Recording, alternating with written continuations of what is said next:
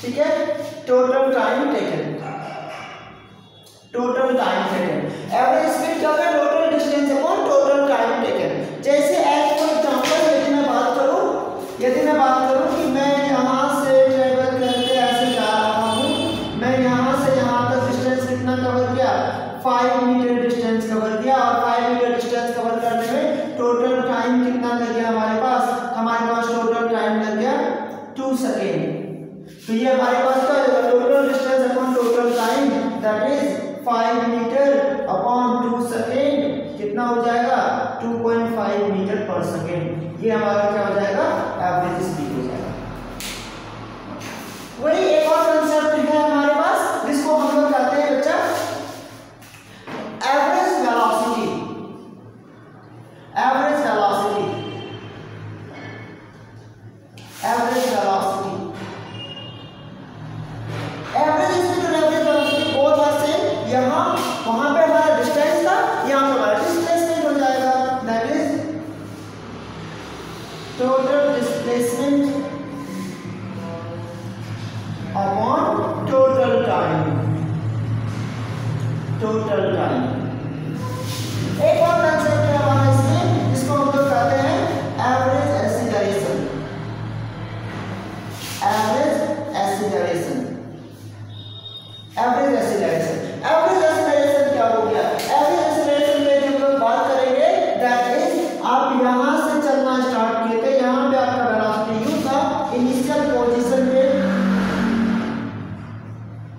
Initial position पे आप यहां पे आए, आपका वेलोसिटी v हो गया, दैट इज आपका फाइनल पोजीशन। इस दोनों का जो सम होगा हमारा, इस दोनों का जो सम होगा हमारे पास that is initial velocity plus final velocity upon 2, ये हो जाएगा हमारे पास एवरेज एक्सीलरेशन। तो एवरेज वेलोसिटी, एवरेज स्पीड क्या हो जाएगा, total distance, total displacement upon total time, and average acceleration क्या हो जाएगा, initial velocity plus final velocity upon में 2। यहां तक हमने टोटल देख लिया, जितना भी हमारा फिजिकल क्वांटिटी था उसको हमने सही से स्टडी कर लिया। हमने डिस्टेंस पढ़ लिया, डिस्प्लेसमेंट पढ़ लिया, वेलोसिटी पढ़ लिया, स्पीड पढ़ लिया, एक्सीलरेशन पढ़ लिया, रिटार्डेशन पढ़ लिया, एवरेज वेलोसिटी, एवरेज स्पीड और एवरेज एक्सीलरेशन हमने अब तक देख लिया। Now let's move ahead and firstly I want to introduce you about motion.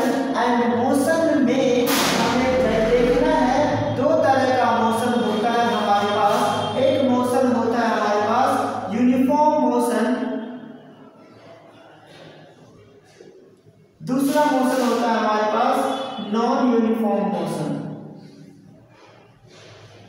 Non uniform motion.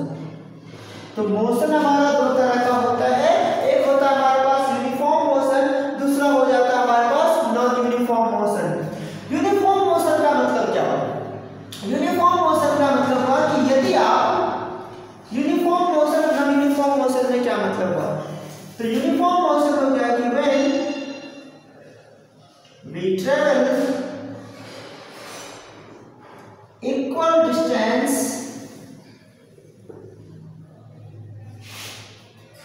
in equal interval of time, in equal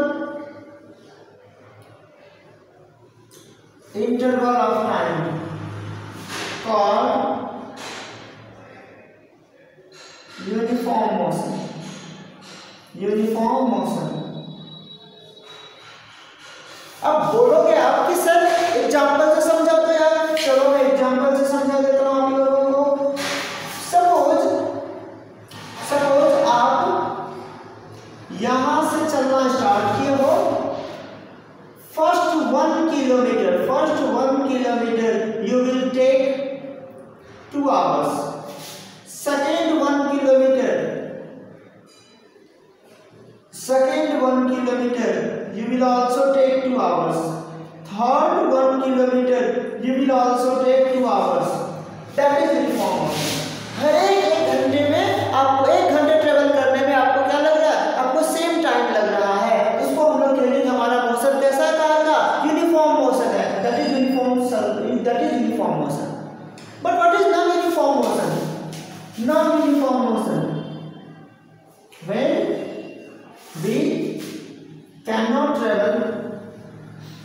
cannot travel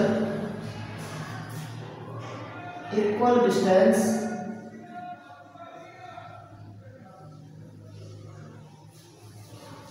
in equal interval of time called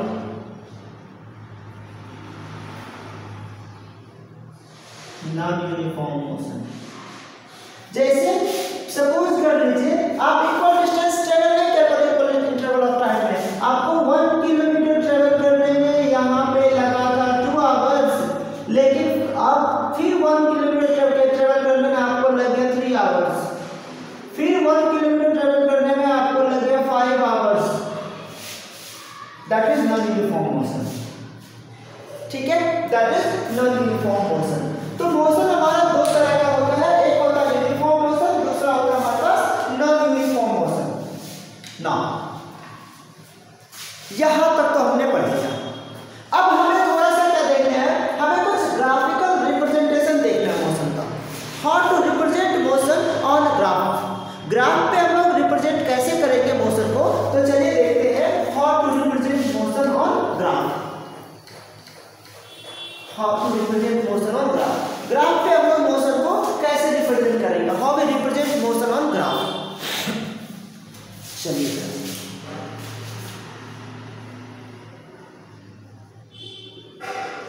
graphical representation, graphical representation of motion. Motion का हम लोग graphical representation कैसे करेंगे। Graphical representation, पहला graphical representation यदि हम लोग देखें तो सबसे पहले जो हमारा ग्राफ होता है ना, वो ग्राफ होता है दो तरह का। पहला हमारा हो जाएगा distance time graph, distance time graph. Graphical representation की यदि हम लोग बात करेंगे तो हमारा सबसे पहला जो ग्राफ हो जाएगा that is distance time graph. और ये जब हम डिस्टेंस टाइम ग्राफ का बात करेंगे बच्चा, ये जो हमारा डिस्टेंस टाइम ग्राफ है यह हमारा दो तरह से होगा, एक होगा यूनिफॉर्म, दूसरा होगा नॉन यूनिफॉर्म। क्योंकि हमने देखा मोशन हमारा दो तरह का होता है, तो ग्राफ भी हमारा क्या होता है, दो तरह का ग्राफ होगा। पहला देख लेते हैं, सपोज आपका ग्राफ क्या है, लीनियर ग्राफ, इस तरह से ग्राफ जा रहा है, दैट इज आपका ग्राफ क्या है, इस तरह से आपका ग्राफ जा रहा है। आपका ग्राफ क्या जा रहा है, इस तरह का ग्राफ आपका जा रहा है। ये हमारा टाइम, ये हमारा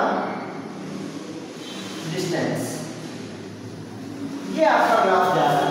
तो ये जो ग्राफ होगा, इस ग्राफ को हम लोग क्या कहेंगे, हमने equal interval of time travel किया, इस ग्राफ को हम लोग क्या कहेंगे, इस ग्राफ को हम लोग यूनिफॉर्म ग्राफ या यूनिफॉर्म मोशन, यूनिफॉर्म मोशन का ग्राफ। ठीक है, मान लीजिए ये हमारा डिस्प्लेसमेंट S1 है, यहाँ पे हमारा डिस्प्लेसमेंट S2 है, यहाँ पे हमारा डिस्प्लेसमेंट T1 है, यहाँ पे हमारा डिस्प्लेसमेंट T2 है। ठीक है, हमें पता है स्पीड डिस्टेंस टाइम ग्राफ का यदि हम लोग बात करें तो डिस्टेंस टाइम ग्राफ में क्या रिप्रेजेंट करता है, हमें पता है वेलोसिटी इज इक्वल टू क्या होता है, displacement upon time, upon time displacement upon time. तो यहाँ पे वेलोसिटी इज इक्वल टू क्या हो जाएगा, डिस्प्लेसमेंट अपॉन टाइम। तो डिस्प्लेसमेंट कितना, S2 minus S1 upon time कितना, T2 माइनस T1। ये हमारा क्या हो जाएगा, यूनिफॉर्म मोशन जब ये चलेगा, ये हमारा क्या हो जाएगा, इस तरह से हम निकाल लेंगे इसका वेलोसिटी। तो यदि हमें वेलोसिटी निकालना पड़ेगा यूनिफॉर्म मोशन में, तो क्या करना पड़ेगा, डिस्प्लेसमेंट अपॉन टाइम। तो डिस्प्लेसमेंट कितना, S2 से S1, S2 minus S1, T1 से T2, T2 माइनस T1। तो ये हमारा क्या हो जाएगा, ये हमारा रिप्रेजेंटेशन हो जाएगा वेलोसिटी का। जहां पे आपका S क्या है, यहाँ पे ये S आपको क्या दिखा रहा है, ये डिस्प्लेसमेंट को दिखा रहा है, ये T क्या दिखा रहा है आपको, टाइम को रिप्रेजेंट कर रहा है, एंड V क्या है आपका, वेलोसिटी। ठीक, यदि यहीं पे हमारा ग्राफ क्या होगा, इस तरह का ग्राफ होगा, ये ऐसे ग्राफ आपका जा रहा है, इस तरह से ग्राफ जा रहा है, दैट इज यहाँ पे हमारा यूनिफॉर्म मोशन होगा, लेकिन ये हमारा क्या हो जाएगा, यूनिफॉर्म नहीं हो करके ये मेरा नॉन यूनिफॉर्म मोशन हो जाएगा, नॉन यूनिफॉर्म स्पीड, या ये हमारा यूनिफॉर्म मोशन का ग्राफ हो जाएगा, और ये हमारा दूसरा क्या हो जाएगा, हमारे पास नॉन यूनिफॉर्म स्पीड हो जाएगा, नॉन यूनिफॉर्म स्पीड, या यहाँ पे करेगा यूनिफॉर्म मोशन, दैट इज ये हमारा क्या हो जाएगा, यूनिफॉर्म स्पीड, यूनिफॉर्म स्पीड। ठीक है बच्चा, तो ये हमारा यूनिफॉर्म या नॉन यूनिफॉर्म। आपका ग्राफ ऐसे जा रहा है या ग्राफ ऐसे जा रहा है, इस तरह से उठ करके लीनियर ग्राफ यदि जा रहा है तो याद रखिएगा यदि ग्राफ हमारा लीनियर होगा दैट इज हमारा यूनिफॉर्म होगा, ग्राफ हमारा लीनियर नहीं होगा तो हमारा क्या होगा, नॉन यूनिफॉर्म। तो ये दो रिप्रेजेंटेशन है हमारा ग्राफ का। नो, जब हमारा ग्राफ का रिप्रेजेंटेशन हो गया तो थोड़ा सा इस ग्राफ से हम लोग कुछ इक्वेशंस को फाइंड आउट करेंगे, और वो इक्वेशंस क्या है, उसका नाम क्या है, उसको ध्यान में रखना पड़ेगा। मोशन में जो हम लोग पहला इक्वेशंस को देखते हैं वो इक्वेशन हो जाता है हमारे पास speed time graph, that is equation of speed time relation. पहला हम लोग इक्वेशन ऑफ ग्राफ या इक्वेशन ऑफ मोशन को देखेंगे। इक्वेशन ऑफ मोशन का हम लोग बात करें, इक्वेशन ऑफ मोशन एक्चुअली तीन तरीके से हमारे इक्वेशन ऑफ मोशन होते हैं। जो हमारे इक्वेशन ऑफ मोशन होते हैं वह तीन तरीके से होते हैं। पहला हो जाता है हमारे पास v = u + at, इसको हम लोग फर्स्ट इक्वेशन ऑफ मोशन भी कहते हैं, या कभी कभी आपको दे देगा यहाँ पे देखिए रिलेशन किसके बीच, स्पीड और टाइम के बीच रिलेशन है, equation of velocity time relation. क्या दे देगा आपको दे देगा equation of velocity time relation का बात करेगा, वेलोसिटी टाइम रिलेशन का। दूसरा जो हमारा इक्वेशन होता है वो होता है s = ut + ½ at²। क्या होगा, s = ut + ½ at²। इसको हम लोग सेकंड इक्वेशन ऑफ मोशन कहते हैं। कभी कभी इसका नाम दे देगा equation of position time relation. अब देखो पोजीशन टाइम रिलेशन हमारे पास, पोजीशन का रिलेशन टाइम के साथ है, इसको हम लोग कहते हैं equation of position time relation, and third जो हमारे पास इक्वेशन होगा that is 2as = v² - u²। और यह क्या रिलेशन कहलाएगा, इसको हम लोग थर्ड इक्वेशन ऑफ मोशन कहेंगे, दैट इज हमारा ये क्या हो जाएगा, थर्ड इक्वेशन ऑफ मोशन, जिसको आप कहते हो equation of position velocity relation, equation of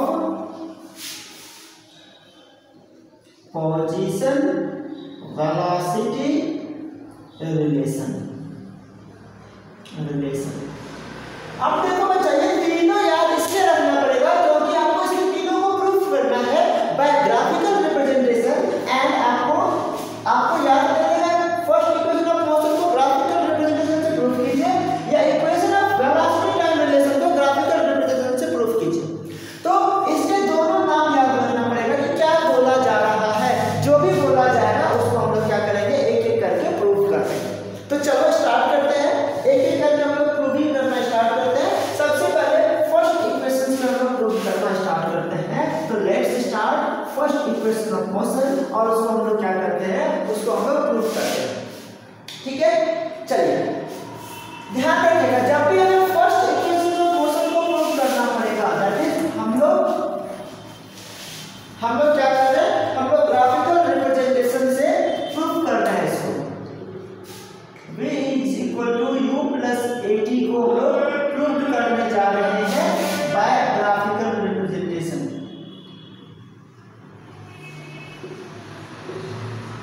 bye graphical representation, bye graphical representation. ठीक है, देखो बच्चा यहाँ पे ग्राफिकल रिप्रेजेंटेशन से हम लोग प्रूव करेंगे तो ध्यान क्या रखना आप लोगों को ध्यान रखना है कि किस तरह से हम लोग क्या करें, किस तरह से हम लोग ग्राफ को ड्रॉ करें। कुछ नहीं काम करना, सिर्फ ग्राफ पे ध्यान देना आप लोगों को। एक इस तरह से सीधी लाइन आप लोग ड्रॉ कर लेना, दैट इज कोऑर्डिनेट बनाना आप लोगों को आता होगा, आप लोग इस तरह से ड्रॉ कर लेना। ठीक है, यहाँ से ये हमारा ओरिजिन है, ओरिजिन से नहीं कुछ डिस्टेंस से, ताकि पता चले कि यहाँ पे हमारा स्पीड इतना है। यहाँ से आप लीनियर लाइन ड्रॉ कर लो और इसको ऐसे परपेंडिकुलर क्या कर लो, मिला। ठीक है, इसका नाम दे दो O, ये दे दो A, ये दे दो B, ये दे दो C। ठीक है, अब आपका क्या है, U और T है, तो U और T और आपको क्या पता है, वेलोसिटी टाइम रिलेशन है हमारे पास। यदि हमारे यहाँ वेलोसिटी टाइम रिलेशन है, इसका मतलब ये हमारा क्या होगा, टाइम होगा, और ये हमारा क्या होगा, वेलोसिटी होगा, वेलोसिटी होगा। तो टाइम को रिप्रेजेंट करना, तो इसके लिए हमने क्या किया, एक लाइन को ड्रॉ कर लिया टाइम को रिप्रेजेंट करने के लिए, इसका नाम दे दिया D। ये देखो, ये यदि टाइम है तो ये हमारा OADC एक रेक्टेंगल बन जाएगा, तो ये भी हमारा क्या हो जाएगा, टाइम। ये यदि हमारा OACD क्या हो गया, हमारा एक रेक्टेंगल का फॉर्म कर रहा है ना। यदि ये रेक्टेंगल फॉर्म कर रहा है, ये यदि टाइम है, ये भी टाइम हो जाएगा। यहाँ पे मान लेते हैं O से C तक इसका कुछ इनिशियल स्पीड है, क्या है, U। यहाँ पे इनिशियल स्पीड कुछ मान लिया हमने, U है। यहाँ पे फाइनल स्पीड इसका क्या है, V है। यहाँ मान लो फाइनल स्पीड क्या हमारा V है। ठीक है, अब हमें क्या करना है, हमें यहाँ पे फाइंड आउट करना है। अब यदि हमें यहाँ पे फाइंड आउट करना है, तो हमें पता है कि slope of velocity time graph क्या होगा। यदि हम लोग स्लोप का बात करेंगे, slope of velocity time graph का बात करेंगे, तो हमारा स्लोप क्या हो जाएगा, वेलोसिटी टाइम ग्राफ का। देखो, इस ग्राफ को फाइंड आउट करने के लिए हमें क्या करना पड़ता है, हमें इस स्लोप के नीचे का एरिया को फाइंड आउट करना पड़ता है। इस स्लोप के नीचे के एरिया को क्या करना पड़ता है, फाइंड आउट करना पड़ता है। तो यदि हम लोग यहाँ पे स्लोप निकालें, स्लोप किसका स्लोप निकाल रहे हैं हम लोग, तो हम लोग यहाँ पे स्लोप निकाल रहे हैं, किसका स्लोप निकाल रहे हैं, तो हम लोग यहाँ पे स्लोप निकाल रहे हैं, slope of velocity time graph, slope of velocity time graph, velocity time graph, time graph. तो सबसे पहले बात, वेलोसिटी टाइम ग्राफ में जब हम स्लोप का बात करें, तो हमारा स्लोप क्या हो जाएगा बच्चा, हमारा स्लोप क्या हो जाएगा, वेलोसिटी टाइम ग्राफ में हमारा स्लोप क्या हो जाएगा, ए भी हमारा स्लोप है। तो यहाँ पे स्लोप होता है क्या, स्लोप होता है क्या, पहले ये जानना है स्लोप क्या होता है। तो स्लोप हो जाता है हमारे पास क्या, रन या कर दो राइज अपॉन में रन। तो देखिए राइज कहां से कहां तक कर रहा है ये, तो राइज कर रहा है ए से, समझ आ जाता है राइज और रन का मतलब, राइज कहां से कहां तक कर रहा है, ये यहां से लेके यहां तक जा रहा है ना। तो राइज क्या बोल सकते हैं, हमारा राइज क्या कर रहा है, राइज कर रहा है बी से डी तक, ये उठ के कहां से जा रहा है, यहां से यहां तक, ये हमारा राइज हो जाएगा ना, ऊपर ऊपर कितना उठा। स्लोप का मतलब क्या हो गया, ऊपर कितना उठा, ऊपर कितना उठा, rise, that means rise, that means क्या हो गया हमारे पास, BD अपॉन रन, कहां से कहां तक, ए से डी तक, ए से डी तक। यदि स्लोप का बात होगा बच्चों तो क्या हो जाएगा, स्लोप का मतलब राइज अपॉन रन। तो ग्राफ कहां से कहां तक राइज किया है, इस वाले ऊपर वाले के लिए ए से डी तक और ए से डी तक हमने लिखे राइज अपॉन रन। अब यदि यहाँ पे आपको BD का वैल्यू फाइंड आउट करना पड़ेगा, आपको BD का वैल्यू फाइंड आउट करना पड़ेगा। ये क्या है हमारे पास, देखो तो हम लोग लिख सकते हैं ना, BD प्लस DC। देखिए BD plus DC total length कितना होगा हमारे पास, कितना हो जाएगा हमारे पास, BC। इस BC टोटल लाइन को एक में सम अप करना पड़ेगा, क्या होगा BD प्लस DC, तो हमने लिया BC बराबर BD प्लस DC। अब यहाँ से आपको BD निकालना है तो क्या हो जाएगा BD is equal to BC minus DC। इस BD के बदले हम लोग पुट कर सकते हैं ना BC माइनस BD। अच्छा, ये जो आपका स्लोप है, स्लोप क्या आपका A और B, ये जो आपका AB स्लोप है या AB स्लोप है, ये हमारे पास क्या A और B क्या आपका स्लोप है। तो यहाँ पे नाम दे दीजिए, यहाँ पे आप नाम दे दो स्लोप को। स्लोप को क्या नाम दे सकते हैं हम लोग, लिख सकते हैं यहाँ पे AB बराबर BD को क्या लिख सकते हैं हम लोग BC माइनस DC अपॉन में क्या हो जाएगा हमारे पास AB। अब देखो ये जब AB का बात करते हो, AB का बात करते हो, ठीक है, AB का बात करते हो, तो AB का यदि हम लोग बात करते हैं तो ये हमारा क्या देखो वेलोसिटी टाइम ग्राफ है, और यदि वेलोसिटी टाइम ग्राफ है तो स्लोप क्या हो जाता है उसका स्लोप हो जाता है एक्सीलरेशन। तो आपका AB क्या हो जाएगा, यहाँ पे आपका AB हो जाएगा, ये AB आपका क्या हो जाएगा, कहाँ लिख रहे हैं यही लिख लेता हूँ, AB आपका क्या हो जाएगा एक्सीलरेशन, जिसको हम लोग A से रिप्रेजेंट करते हैं। BC देखिए जरा सा, B से C क्या है हमारे पास final velocity B minus DC क्या हमारे पास OA क्या आपका U है, ये U है, तो ये भी हमारा क्या हो जाएगा U, दैट इज आपका क्या होगा U अपॉन में AD कितना आता है। तो आपका यहाँ से क्या रिलेशन निकल गया, यहाँ से रिलेशन हो गया A is equal to B minus U upon में T, और इसको इधर ले जाओ क्रॉस मल्टीप्लाई करके AT is equal to B minus U हो गया and B is equal to U plus AT हो गया। सजा करके लिख दीजिए, दैट इज प्रूफ। ये हमारा प्रूफ हो गया किसका, फर्स्ट इक्वेशन ऑफ